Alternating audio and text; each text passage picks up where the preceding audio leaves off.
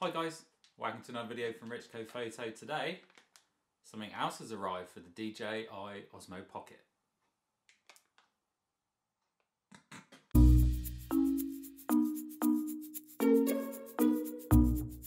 And here it is, the DJI Osmo mount. This is obviously a third-party one, it's not the one they actually make themselves.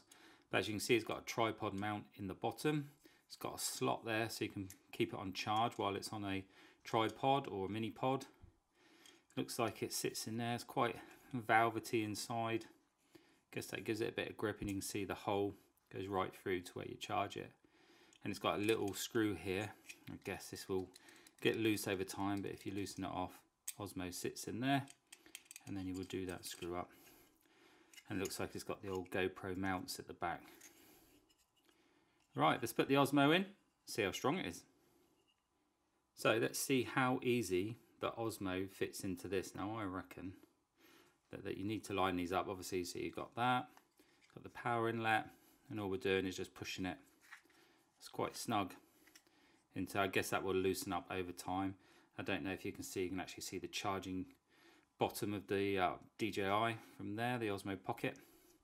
And then just as an added bit of security, I guess you can do the screw up. Well, that's pretty well stuck in there, to be honest. I don't think, wow, that's going anywhere. No, not at all. Excellent. So let's see what it looks like on a couple of mounts.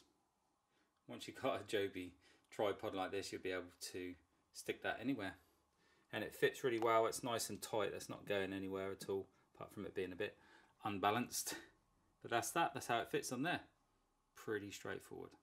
This is a GoPro suction mount, so you can put that anywhere that you can get this suction pad onto. And as you can see, it sits on there rather nicely.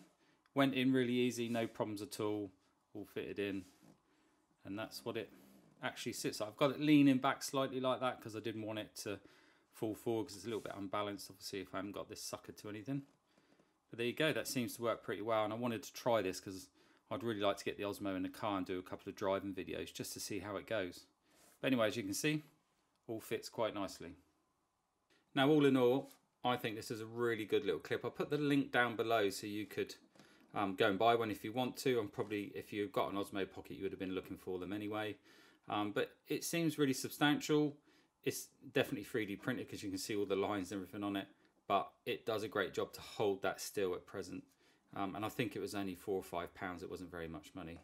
So as you can see from the back, you'll be able to connect that to any GoPro mounts that you have at present. It all fits in quite nicely. And it also allows it to have a bigger base. So if you wanted to put this down anywhere now, you could just put it down and it gives it like a bit more of a firmer base than when it's actually stood on its own. See, I can push it around and it's fine. Rather than when you're just using the bottom of the base of this.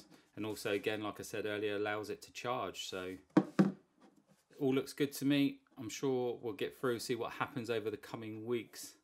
I'm not sure how long this will last, but it's, you know, it's cheap, cheerful, and it actually does a job rather than spending, is it £23–25 on a DJ own branded one. There are other options out there.